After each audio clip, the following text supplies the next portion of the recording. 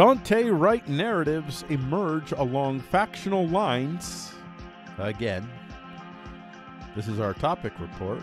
Daunte Wright, the left-right fight for narrative over truth. Daunte Wright's brother, Dallas, doesn't believe police killing was an accident. Straight BS. That's from Newsweek.com. And we have the headline from independent.co.uk. Daunte Wright's mother honors slain son. My heart is broken in 1,000 pieces. I miss him so much, and it's only been a day. From Crooks and Liars. Definitely one of the worst as far as the left is concerned. Molotov cocktail throwers. Fox reporter complains blacks won't accept, quote, justified, unquote, shooting of Daunte Wright. Or, excuse me, justified shooting. Minnesota officer who killed Daunte Wright resigns along with police chief. This is from The Guardian. City council fires city manager over Daunte Wright shooting. This is from Louder with Crowder. Also, I would say kind of like the right in that Crooks and Liars kind of category as far as Molotov cocktail throwing. Black man killed by police in Minnesota was, quote, amazing, loving kid, unquote. This is from News 24. Daunte Wright faced attempted robbery case when killed by cop, allegedly choked woman and held her at gunpoint. This is from The Blaze.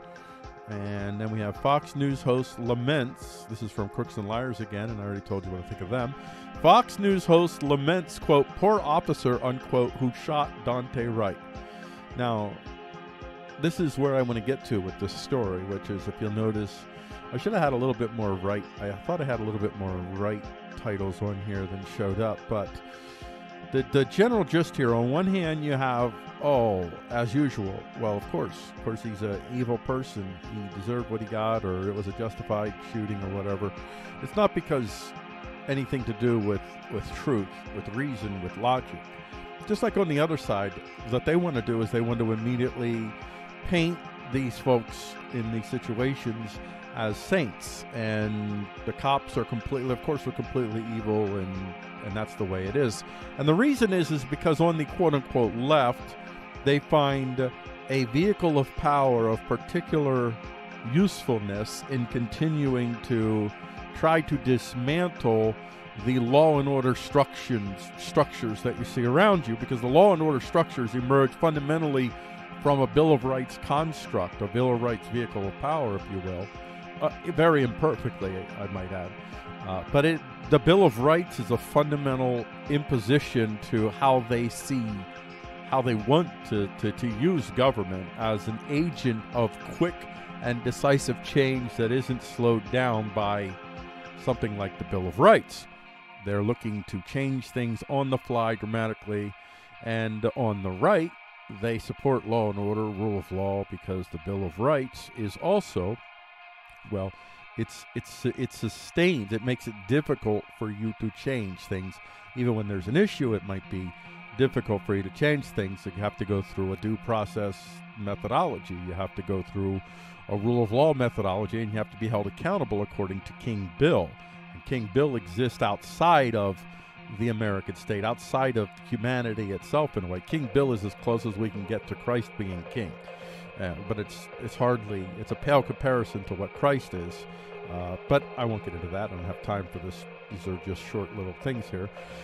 But there is some truth to be had on all sides, almost always, on the left and the right, so-called left, so-called right, when it comes to these stories. And because they are so rigidly held to their factional positions, they can't allow for the other side to have any measure of truth.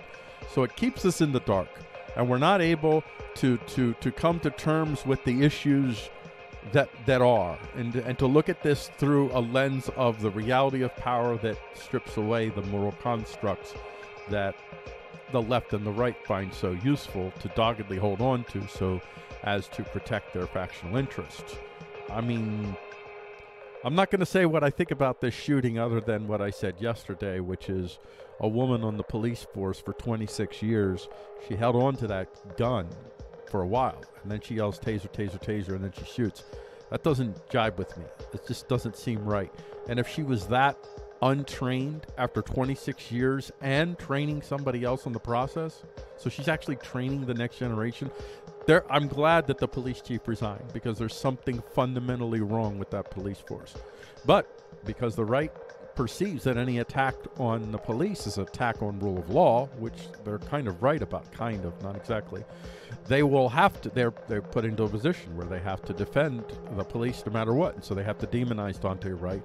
Meanwhile, the left, they can't look at the inconvenient hard facts of the situation. It is true that Daunte Wright did not just peacefully go along, did seem to go back to the back seat. And it seems to be true. I don't know if this is true. I believe it's true, and I don't want to state my reputation on it, such as that is, that he had a warrant out for his arrest that seems to indicate he was doing some pretty bad things. All of these things should be considered when we're evaluating. Now, by the way, just because of the warrant, I'll say this. I don't believe there's a justification for what happened here. Even if there was an arrest warrant for murder, it's the standard is not that cops act right when it comes to dealing with people who are quote-unquote good. The standard is that they should act right within the bounds of rule of law, even if they're evil, objectively evil, if there could be such a thing. So, let's move on.